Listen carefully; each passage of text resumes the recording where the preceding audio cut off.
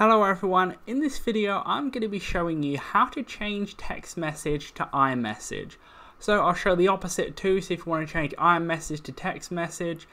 So this is going to be for sending out the text. First of all, you're going to want to go to the settings on your iPhone, so click on that.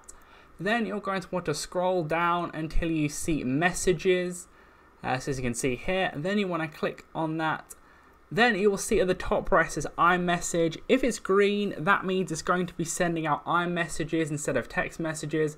But if you click it once there and it's just like this black here, then it's going to be sending out text messages. So be wary of that. So if you want text messages, keep it like this and you can go out of here and maybe be sending text messages. But if you want iMessages, go back in there and make sure it's green. Then you're going to be sending out iMessages. So hopefully that did help you out. If you're going to go out and do this, leave a like on the video, subscribe for more videos like this, click on screen to see more how-to videos on the iPhone and other videos similar. But that's it for now. I'll see you on the next video.